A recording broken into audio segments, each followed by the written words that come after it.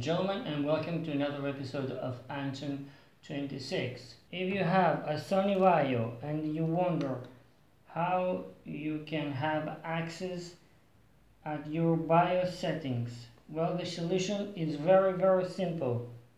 You just press and hold the F2 button right here.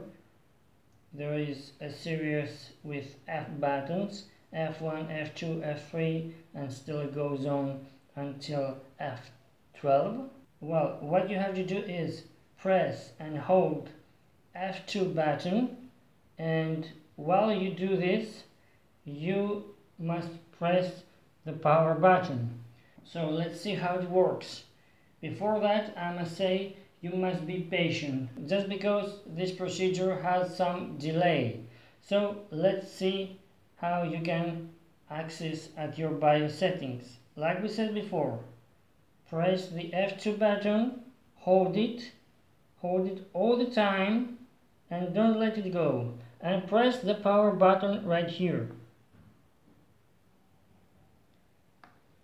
And never let it go. Never let it go, even if you think that it will not turn on. Never let it go. Just keep on pressing F2 button, and the BIOS settings will appear in less than 30 seconds. Here it is, and here we go.